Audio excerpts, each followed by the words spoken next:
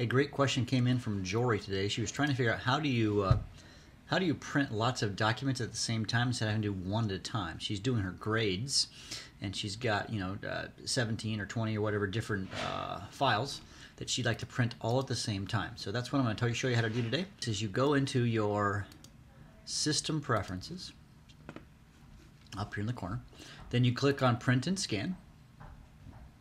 Then you pick your printer. So I can say take the Tech Office printer, whatever it might be. I double click on it and it opens this up. Then you would simply go onto your list of files. I would simply grab all of them, you could select all, and then you simply drag those onto the printer right here. So let me kind of review that again, really easy. All right, you go into System Preferences, find the printer that you care about, right? Whichever printer that you use, Print and Scan. Then you find, say I can choose Lab Color or whatever printer you plan to use.